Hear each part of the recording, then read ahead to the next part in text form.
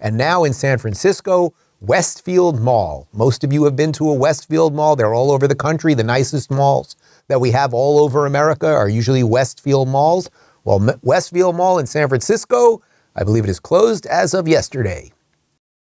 Once a crown jewel for retail shopping, tonight the Westfield San Francisco Center is pulling the plug on its famed downtown mall. The stunning decision to walk away comes as the city struggles with homelessness, an open-air drug market, and the perception of crime. Did you catch that at the end?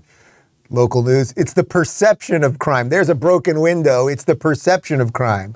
Do you know that people in San Francisco and around San Francisco area, it's also Oakland and some of the areas around there, people don't leave bags in their cars anymore because people, if they see a bag in the car, they just break the window and they steal what's inside. There are literally people, I've seen this repeatedly and I've read about it, there are people now in San Francisco area who, when they get out of their car, if they have to park on the street, sometimes they put the windows down with nothing else in their car because they're going on the assumption that, all right, these petty crime people, they don't know how to steal a car, right? They don't know how to hotwire a car, so they'll leave the car, although they might take a dump in it. But at least they won't break the windows then to see, because they'll see that there's nothing in there. That is the level of what is going on in San Francisco. So I wanted to show you. So as we were putting this together, I was like, sometimes it feels a little heavy-handed when you show this endless state of decay in San Francisco.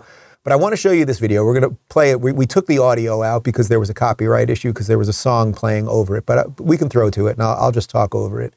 This is a video. There's an account that runs basically, it's a guy who lives in San Francisco area who just walks around and shows you. These are sprawling parts of the city. So this is not all just in one area. I mean, look at this person.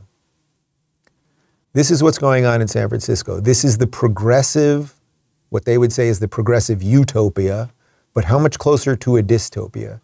This is, and I am not being heavy-handed when we're showing you this, this is all over San Francisco. People that literally look like they potentially are dead and certainly soon will be dead.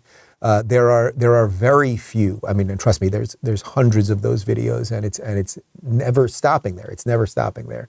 But again, these are, why is this happening in places where it's Democrats are in charge, progressives are in charge, right?